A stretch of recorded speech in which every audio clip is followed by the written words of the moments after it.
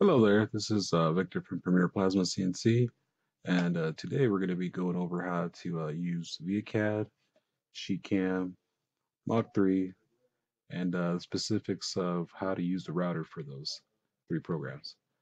As we'll start for right now, we'll go into ViaCAD and jump right in.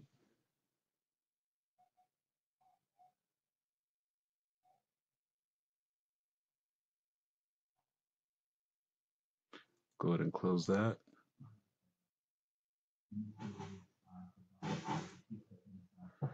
And we'll go ahead and make a simple drawing that we can use for SheetCam to route out and making our Mach 3 screen for later. So for right now, we're going to just make a simple sign. We'll do that one, and let's just do some simple rectangles within this box as well. Okay. Once we have our drawing, we will go ahead and save it. Always recommend to save it in case something happens to the file. So call it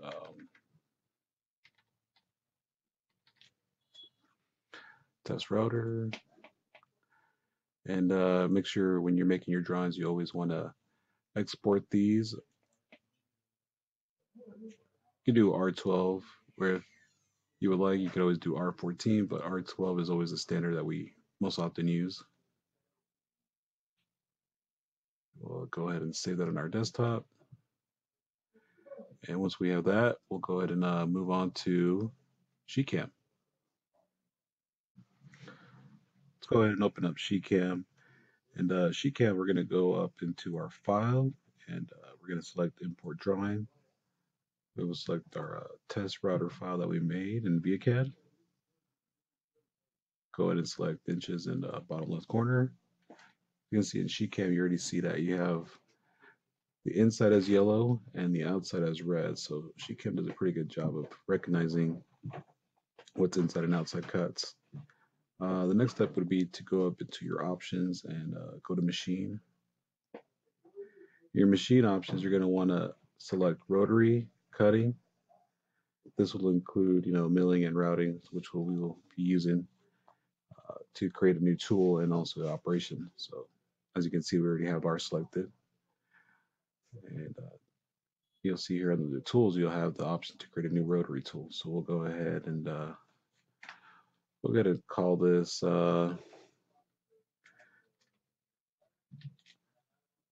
router. Let's see. Let's say we're going to do about maybe 1/4 inch. Since that's the tool we're going to be using. And you want to go ahead and select what you're going to be using as a mill, router, drill. We recommend always to use mill. You can see it's already assigned tool number 15. The diameter, that's going to be your diameter of your tool. And since it's 1/4 inch, we're going to put in 0.25. Boot length. This depends on, the type of router bit that you got or end mill. Usually these end mills are either 1/2 inch to about 1 inch or even sometimes 3/4. So we'll just say that this is about a 1 inch end mill flute. Tool length offset. Usually, if you want to do that, personally, just leave it as is 0. Next step would be depth per pass. How many, or I should say, how deep you want it to do each depth per pass. Since 1/4 inch, you generally don't want to go more than what the size diameter of the end mill or router bit you're using. So we'll go a little bit under 1/4 inch. So we'll just do 0.125, which is about 1/8 of an inch. Feed rate, how fast you want it to go. Since we're going to be trying to mill out, say, softwood or MDF, a good feed rate for this would probably be about, maybe 80 inches per minute. Plunge rate, a good number would be about maybe 10 inches. Pretty quick for soft materials. A little bit slower if you're doing harder stuff like hardwood or even plastics. And ramp angle, that's if you're wanting to go at an angle as as opposed to just going straight down. This is if you're maybe doing a profile cut and you wanted to ramp down to an angle of like maybe 30 or 40 degrees. Uh, since we're using soft material, it's usually not a problem for us to just do a ramp angle of 0. Spindle speed, since we're going to be manually controlling it with our VFD, you can just set it as pretty much the predetermined 1000. Okay, in this step, we'll show you what to do to create an operation for a profile cut. As you can see here, I selected already our edit contours. So we're going to want to go ahead and select our edit contours and right click on the outside profile cut. And when you do that, we want to select a new layer and name that. We'll just name this one as outside.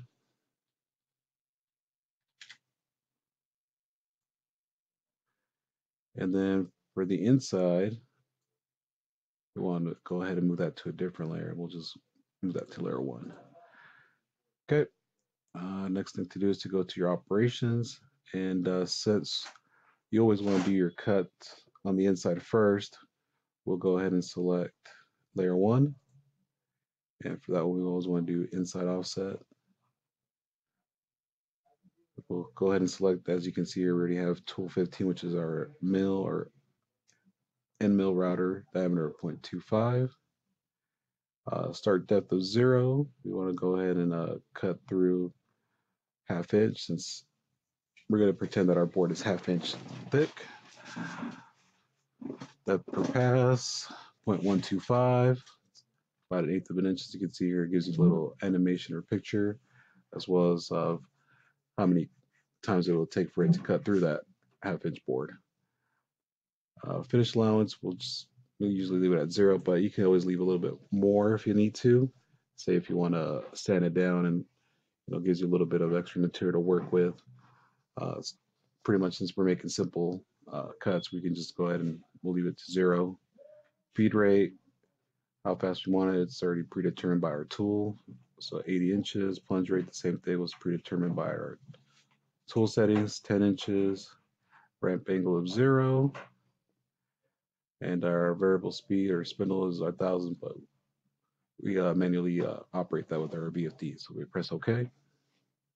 Okay, as you can see here, SheetCam has already made our contour operation, and now we have to select another operation for the outside profile cut. So we'll go ahead and click on our layers and do outside, and for our outside layer, we will do outside offset, since we want to cut from the outside of the line. Same tool number 15 with the 1/4 inch end mill. We'll keep all the same settings, and we'll go ahead and press OK.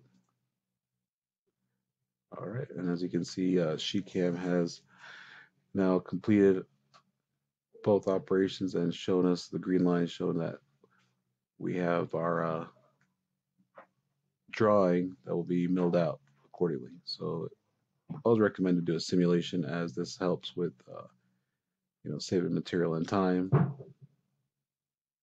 Let's go ahead and bump up the feed rate.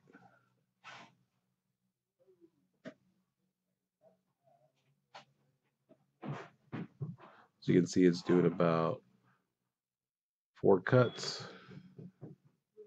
You could always kind of, if you have a wheel on your mouse, you can go ahead and click on that, and gives you a better view from the side. Kind of shows you the material thickness and how it does the cuts. And also a little bit better to see that end mill as opposed to just circle. You can actually see it as a cylinder this time. And right there does our profile cut. Go ahead and speed that up a little bit more. It also gets positions of the coordinates X, Y, Z, as well as approximately how much time it will take to complete that.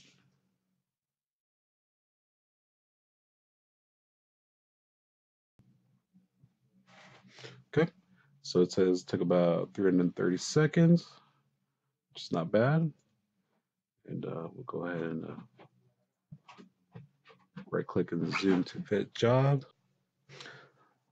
Once we're satisfied with the simulation, we will go ahead and move on to our options. This is just to ensure that we have the right post processor.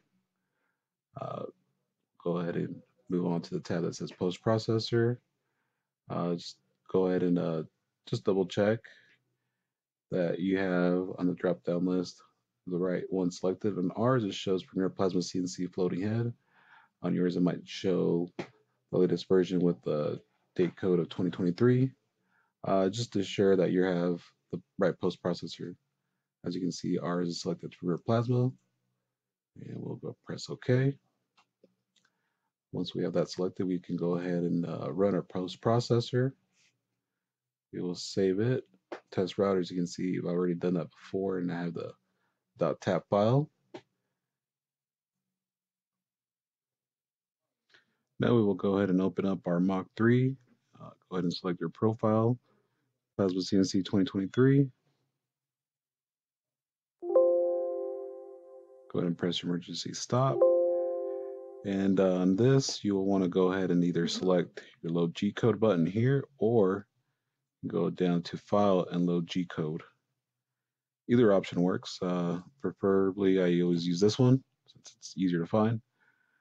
We'll go ahead and find our tap file. All right, and we'll just adjust our machine so that way we can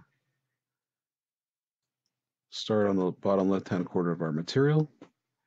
And we'll go ahead and zero it out. And we'll just clean this up a little bit by pressing Regen Toolpath. So you can see it kind of cleared up our preview window on Mach 3. All right, so once you have your machine zeroed out and ready to start, you can go ahead and turn on your VFD for your router, let it get to up to speed. And once you're at the right RPMs, you can go ahead and press cycle start and let it run.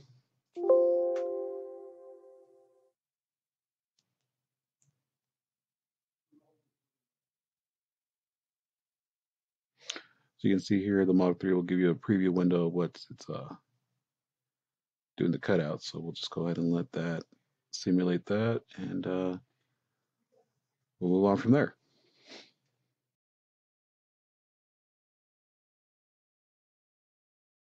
Now that we let that complete the file, just go ahead and double check your work, and that should be it for the router. Thank you for watching.